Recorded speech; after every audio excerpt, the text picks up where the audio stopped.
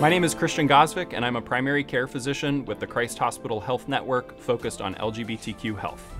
PrEP is pre-exposure prophylaxis, and it is a medication used for the prevention of HIV.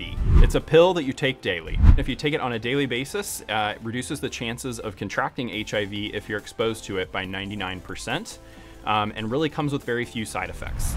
PrEP is right for anyone who might have a chance of being exposed to HIV. So in a lot of cases, that is the LGBTQ and specifically the gay community.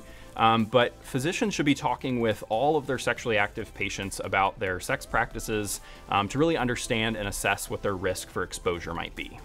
If you're interested in being on PrEP, you should talk to your primary care physician about it. Just ask your primary care doctor. Some folks will also talk to infectious disease specialists, but any doctor should be able to prescribe it if they're familiar with it.